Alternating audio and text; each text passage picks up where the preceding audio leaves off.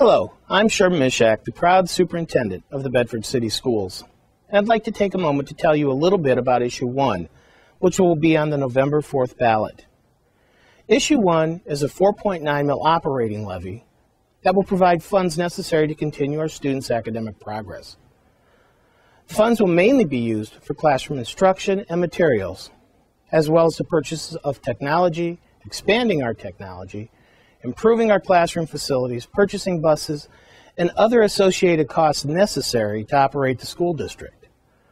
The district has been fiscally responsible and a good steward of the taxpayers' dollars, and this is exemplified by the State Auditor's Office and the Government Finance Officers Association, who regularly recognize us for excellence in financial management and reporting. We haven't had an operating levy on the ballot since 2009, approximately 5 years ago, while a typical operating levy cycle these days is only 3 to 4 years. During that time, the district has made approximately $3.5 million of reductions over the past 6 years, as well as losing an additional $13.5 million over that time from forecasted cuts in the state funding. We've done our best to keep these significant cuts from affecting our students and our classrooms. Bedford students have shown improvement on the Ohio Schools report card for 5 consecutive years, as evidenced by the progress on the performance index measures of the report card. If Issue 1 fails, our progress is at risk.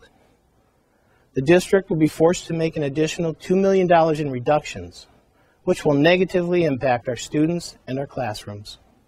Quality schools not only prepare our children for the future, but they also impact the community.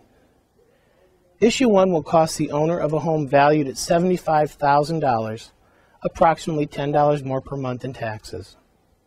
For more information on Issue 1, please visit our website at www.bedford.k12.oh.us and the Issue 1 Facebook page at facebook.com/for-Bedford-Schools.